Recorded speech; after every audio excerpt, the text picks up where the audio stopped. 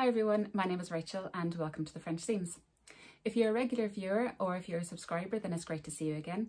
But if you're new to my channel or if you've just found me through the SewFrugal22 hashtag, then you're very, very welcome.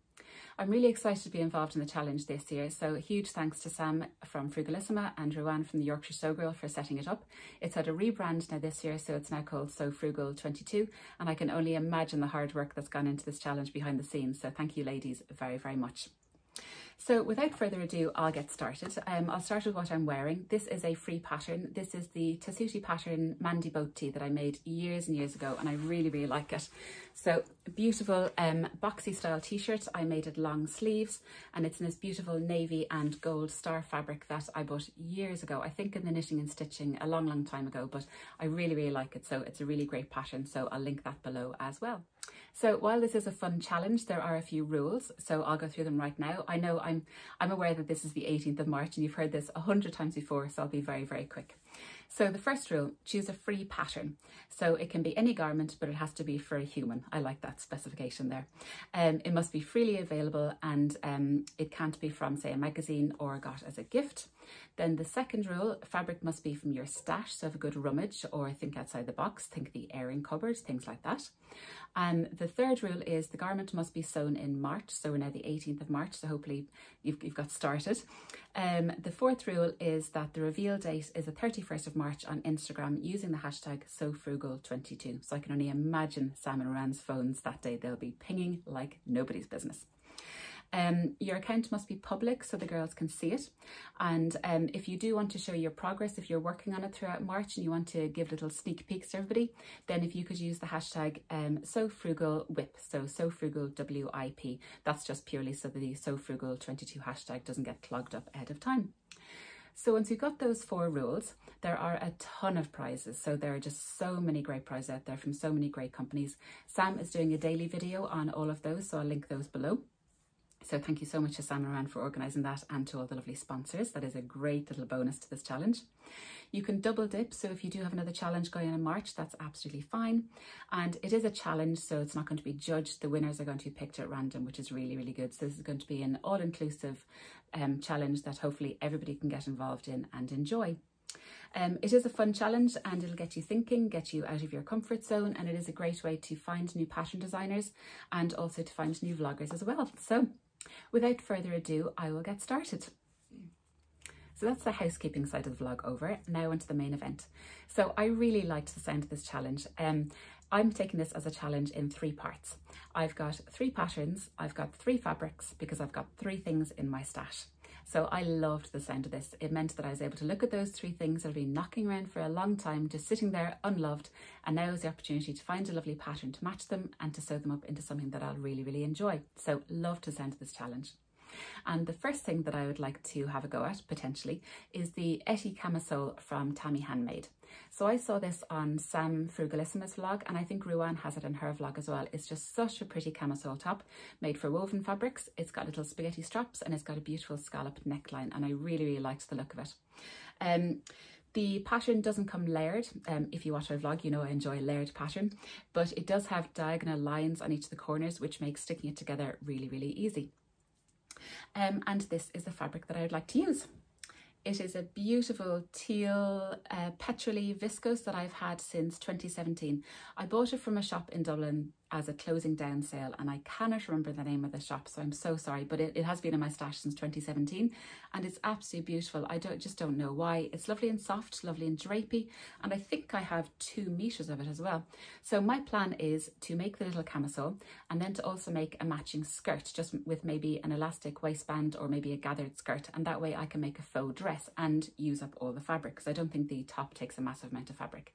And then I can wear the top just with a pair of jeans, and I can maybe wear the skirt with a different top. So this is my plan for my first make. The second pattern I found is from Patterns by Pirates, and I believe they're one of the sponsors, and they're giving a prize as well, which is really, really great. And it is the Tulip Tee. So it's a really nice pattern. It's got loads of variations. You can do long sleeves, you can do it banded, you can do this beautiful tulip front, or you can make it on a tulip back. And it does have nursing options and also maternity as well, which is really great if you're in that situation. So this is a layered pattern, which is marvellous. It also has no cut pages. So I stuck this together in literally 5 minutes. It was amazing. You only print your size and view, so it gives specific pages based on that, which is amazing. It saves on paper again, which is really, really great. It has a beautiful crossover front, as I said, which I was just drawn to immediately. I just love the look of that. I think it's really, really pretty.